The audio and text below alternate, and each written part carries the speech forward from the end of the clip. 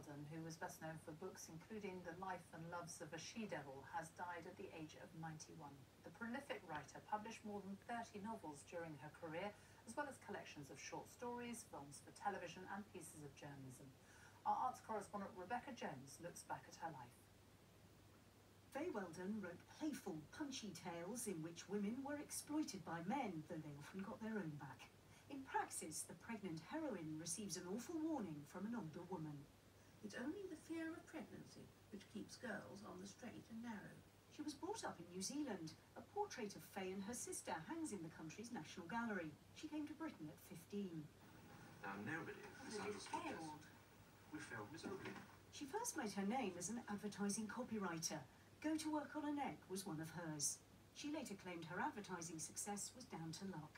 But life wasn't easy. A single mother in her early 20s, Fay Weldon then briefly married an older man who wouldn't sleep with her.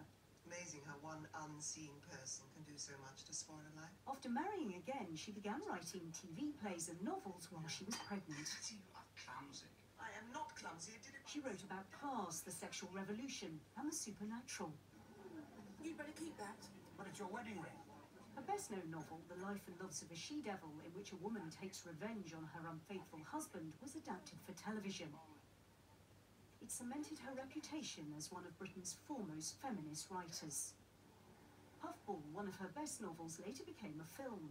Yet as she got older, her views of women's roles shifted. It wasn't just feminism that changed things, it was technology, it was birth control, it was all kinds of other factors. I mean, sometimes I think feminism was just a sort of cloak under which capitalism sort of crept up in us all and turned us into a consumer society and made us all go out to work and exhausted us.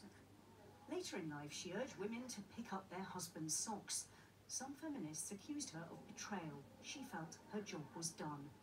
What drove me to feminism 50 years ago, she wrote, was the myth that men were the breadwinners and women kept house and looked pretty.